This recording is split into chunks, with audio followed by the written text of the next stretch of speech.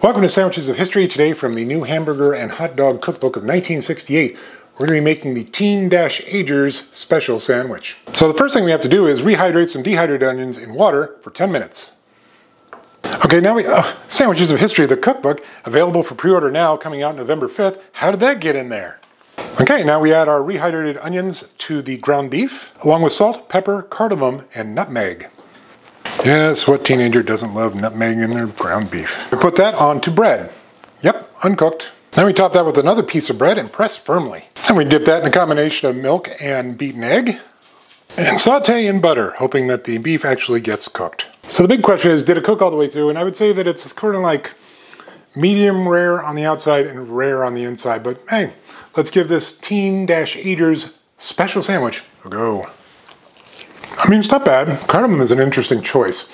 I get the rehydrated onions, I get the salt, I get the pepper, I even get the nutmeg a bit. The cardamom is kind of interesting. This is not something that I would think any teenager would want, but what do I know?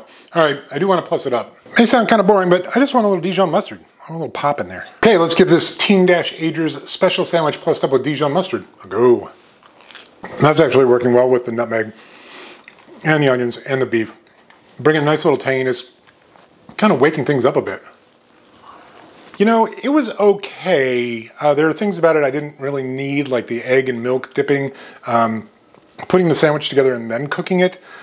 I don't know, it was fine. I didn't mind that it was kind of rare in the middle. I think I'd probably give that about a 4.5. The cardamom and the nutmeg were interesting. I did like that. So maybe 5, I don't know.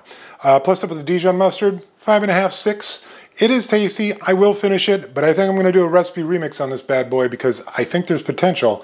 I just don't think this recipe was it. All right, see you tomorrow.